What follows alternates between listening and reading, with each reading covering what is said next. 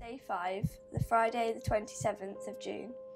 I wore my brace for 6 hours and 5 minutes, and I started at 7:25 in the morning till 11, and then I put it back on at 4:10 in the afternoon and took it off at 8:15. What is scoliosis? Scoliosis is a sideways curvature of the spine which usually develops in children starting around the age of 10 and gets worse with growth. This plaster cast shows what the deformity caused by scoliosis looks like, and what you can see is that the whole of the trunk is deviated towards the right side, and the ribs on the back of the chest protrude more on the right than on the left, and that's due to the rotational component of the deformity. In other words, the whole chest rotates in that direction, pushing the ribs out backwards on the right hand side. And this is a three-dimensional model of a scan of a patient who had scoliosis and who's now been operated on and thankfully looks much better. The commonest cause is called adolescent scoliosis, because that's the time in life when it happens. It's commoner in girls. It causes a visible deformity of the spine which can become quite significant and ugly. And one of the reasons that we treat it is for cosmetic reasons. If it gets severe, it can also cause functional problems insofar as it will affect the function of the chest and sometimes the abdomen, and restrict your lung capacity and your ability to eat large meals. The curve progresses during growth and will slowly progress during adult life afterwards. So in the long term, it can cause worse problems, and it's much easier to treat before it gets severe. The problem is that we have a lot of difficulty in predicting which curves are going to get worse and which aren't. So the only reliable indicator is to watch it over a period of time and simply observe how it behaves. And if it is a very rapidly progressing curve, then those are the ones that we try and treat before they get too bad that the operation becomes much more difficult and dangerous. Responsible for doing all the bracing for scoliosis. Now, we've already gone through what scoliosis is, and we've decided that you're an ideal candidate for having a brace because you do have a curve, but it's not too big at the moment, but you've still got quite a lot of growth left. So I've got a type of brace here that we use, and this is what they look like. Fastens down the back. On Friday the 30th of November, I wore it for 17¾ hours because I had my piano exam, so I obviously didn't wear it for that. If you're between 11 and 18 and you've been recommended to have this operation, once you've agreed in principle to have the operation, we will then arrange for you to be seen in the pre-operative assessment clinic shortly before the date of the operation. In other words, 1 or 2 weeks before the operation, when we will check that you're fit, and you may have 1 or 2 blood tests, and we will show you around the necessary parts of the hospital, the ward and the high dependency unit where you'll be after the operation. I know he's, as we always do, gone into depth with the operation into the precise details. And I know you've been to our consent day where you met some other people who are going to have the operation. The reason for your visit today is to see if you have any final questions that you want to address to me. And just to summarize, you know we're going to do the operation to put some rods and screws in your spine, the aim being to straighten the spine and prevent it getting worse. So all that's left for me to do is I'd like to hand you over to Anne Chandler. She's what's called our scoliosis liaison. Anne keeps a database of all the girls who've had scoliosis surgery who are willing to talk to other patients. And we find that although we can tell you what we think the operation is going to involve, we've obviously never had the operation, so it's only from our perspective. Hello Daisy. Hello Joe. Hello. My name's Anne Chandler. I'm a retired physio, and my daughter had scoliosis surgery some years ago. Mr. Crawford operated on her. And I come to the hospital every week to the scoliosis clinic and just talk to the patients about the non-surgical side of the operation, and also if you'd like to speak to other patients who've had the operation, then I can put you in touch with somebody who's had the operation not too long ago. You come in the day before. The next morning, when you go down to theatre, Daisy, your mum, can go with you, and she can stay with you till you're asleep.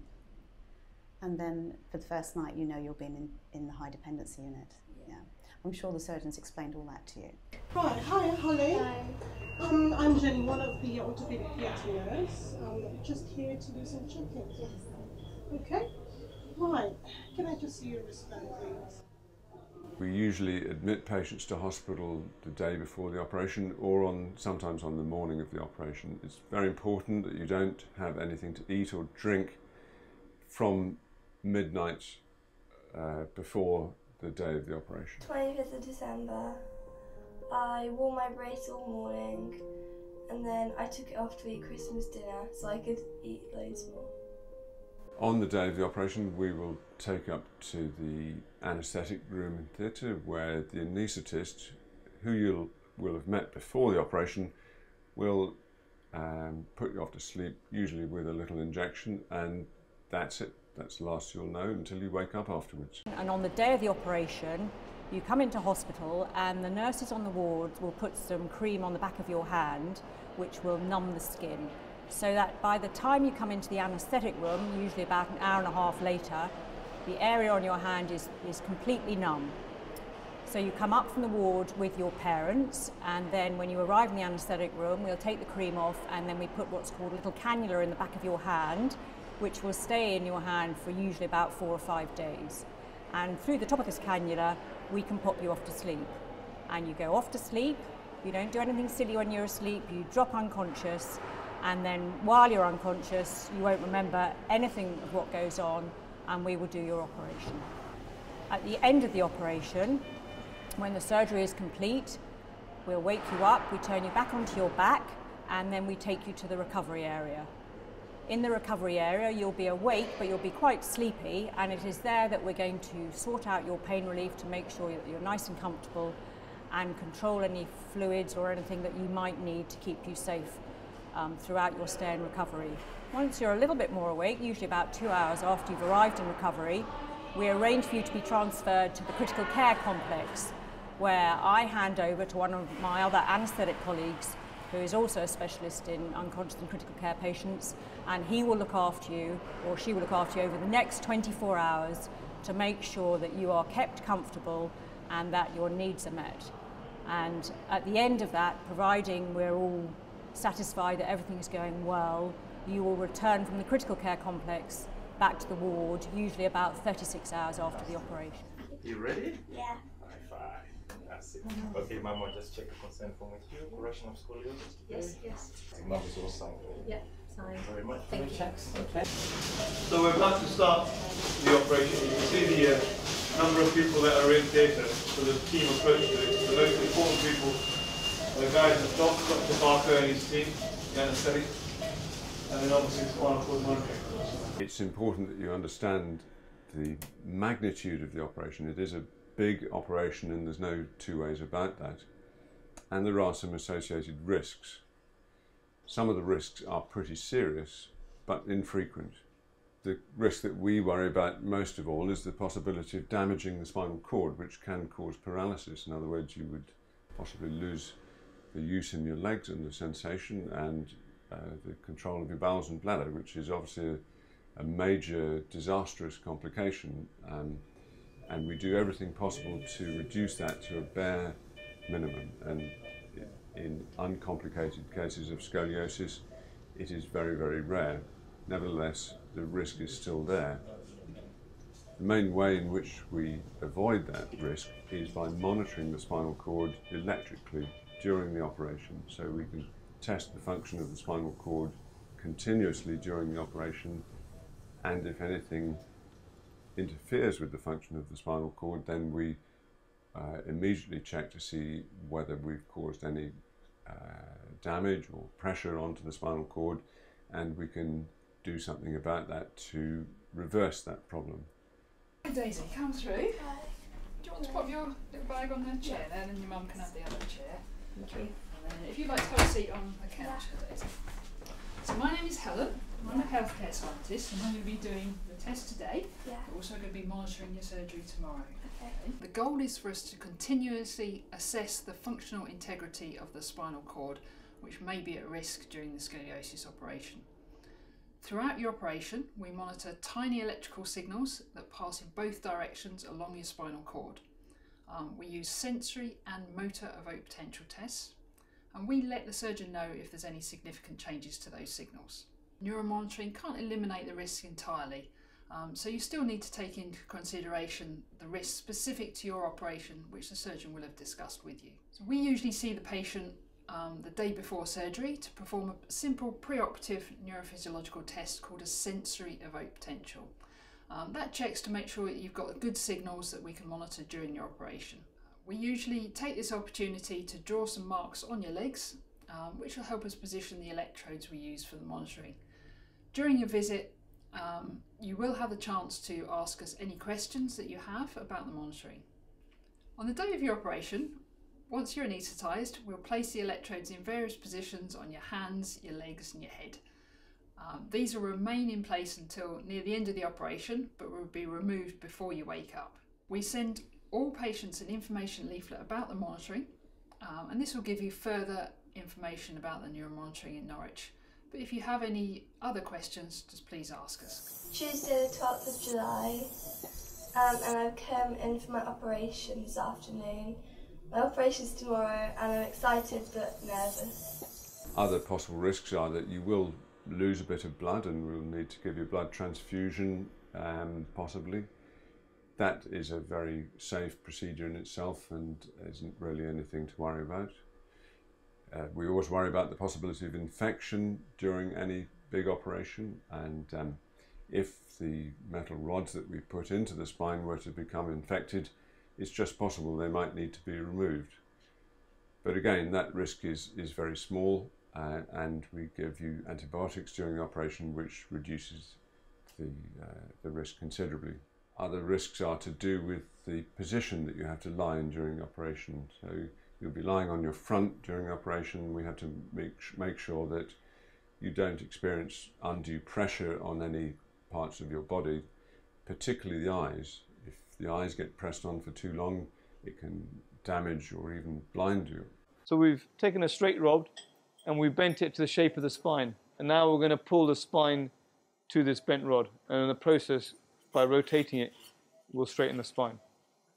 So just finished the operation, and we had about 95-degree curve, and I think we've got a really nice correction to probably about 10 to 15 degrees. So really nice correction. But more importantly, the child is okay, no problems with neuromonitoring, and not too much blood loss. So hopefully it's all going to work out well. Should have a straight spine, and hopefully after a period of recovery, should be able to get back to normal activities. After the operation, you'll be taken to a ward where there will be a somewhat increased level of nursing compared to a normal ward, or you may go to the high dependency unit, so that we can monitor your condition very closely. And you probably won't remember anything about the first day or two after the operation, because you will have a fair amount of pain-killing medication in your system, and you'll have some residual effects from the anaesthetic. Hello, my name's David. I'm one of the orthopaedic specialist nurses here looking after the children in the Norfolk and Norwich. Just come to check how you are after your operation. How is your pain at the moment? Right, so it's a little bit uncomfortable. Okay, that's to be expected. So when you first come round, we'll make sure that you can move your legs properly, and then we'll start some special type of painkiller which involves putting some local anaesthetic through a little tube into your spine, which will numb your spinal cord to a mild degree. You will be quite uncomfortable because you'll have a number of tubes, a drip probably into your neck, maybe a little tube going into your nose, down to the stomach to make sure that your stomach remains empty, a catheter in your bladder which you won't be aware of. And those tubes will stay in for 1 or 2 days after the operation and be removed bit by bit as you recover. Most patients are able to get up out of bed on the first, second or third day after the operation, and each day you get up and move around a little bit more. Hello Daisy, I'm Holly, one of the physios. We just want to help get you moving. Yeah. Is that alright? Yeah. You feel ready? Right. Ready? Should we just walk down this way? Have a seat. Good girl. Brilliant. Well done. Most patients are able to go home in about a week. Quite often one patient leaves more or less at the same time as the next week's patient arrives. So usually in young patients such as yourselves, the recovery period in hospital is about 1 week. How's your pain been, Daisy, since the operation? It was quite bad the other day because I had the epidurals out, but it's been a bit better now. And when you had the epidurals in, did you find that was taking care of your pain really well? Yeah, definitely. Yeah, they do work generally quite well. Very good. Daisy, how much taller are you now? 9 centimetres. 9 centimetres. That's taller than your brother. Is he older or younger? He's younger, but he's always taller. Well, we'll have a look at your x-rays and you can see why you're 9 centimetres taller. See the difference? Oh my word.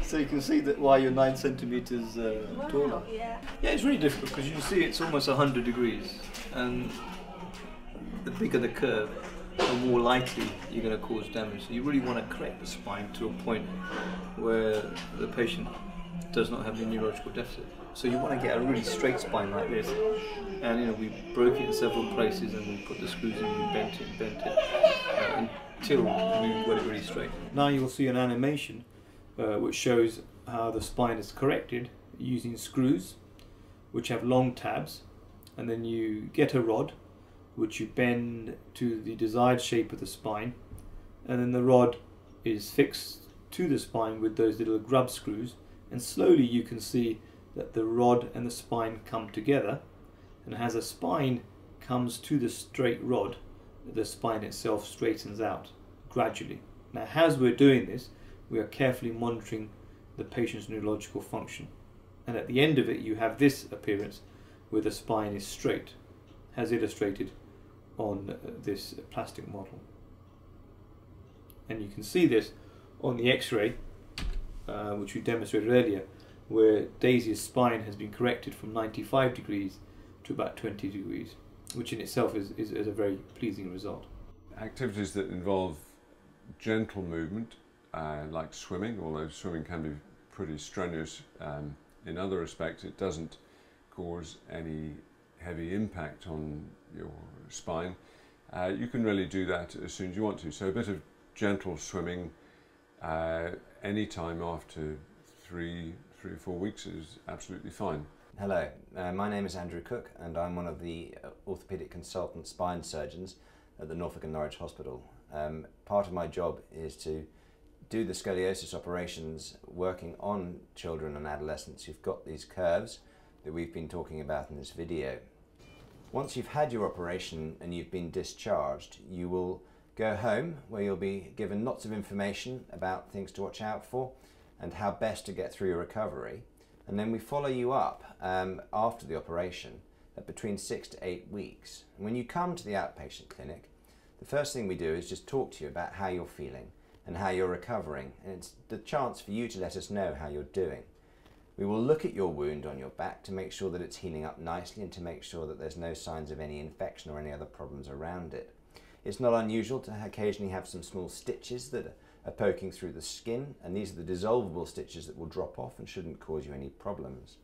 We also look at how you're standing and how you're walking, and we find out how your pain levels are. And we find out how good the medicines you're taking are for your pain and how much you're actually using. Normally at that stage, most patients are walking normally and are not requiring lots and lots of painkillers. And we'll also take the opportunity to take another x-ray to look at how your back has changed shape. And we show you those x-rays and we can compare the x-ray you have before the operation with the x-ray after the operation, and we can show you how your back has changed shape and how your spine has changed shape. And also lets us check that all the metalwork is in the right place and it isn't causing any problems. And then we let you go away and carry on, go back to school as has been discussed, and then we follow you up again at a later stage, around the 6-month stage, to see how you're doing then. At this stage we expect you to be going back to most of your activities, but once again we will examine you in the clinic. We're looking for any problems that there might be with the wound. We're looking at how you're standing, how you're walking and how you're feeling, and again we do x-rays to make sure that everything is in the right place and that there's no problems. We don't expect there to see problems, but the x-ray helps us check for that. And once that's been done, we follow you up on an annual basis until you're about 18 years old. And again, these are all just checks to make sure that there's no further problems, to make sure that you're happy, and give you the opportunity to ask us any questions you may have. And also, that if you require anything such as physiotherapy, then we can organise that for you. Sometimes patients find that they do get some weird aches and pains in their backs after the operation as your muscles readjust to the change in shape that we have organised for you. So physio can help with that, as does simple activities such as swimming and regular sport and regular exercise. But eventually we will discharge you from the clinic, hopefully happy with the treatment that you've received, and let you carry on with your life and hopefully never have to think about your back again. And we waited for about probably half an hour, and then they called us down to the recovery. There she was. It was pretty moving actually, because you walk in and she's just literally come out of surgery looking pretty pale, but just about awake, and lots of tubes and obviously all the machines and what have you. But I have to say I got a bit of a lump in my throat when I saw her recovered. And can you remember what your first words? I'm not paralysed. Yeah, that was the first thing. The next can I go on holiday? So Mr. Right back in it. Nice one.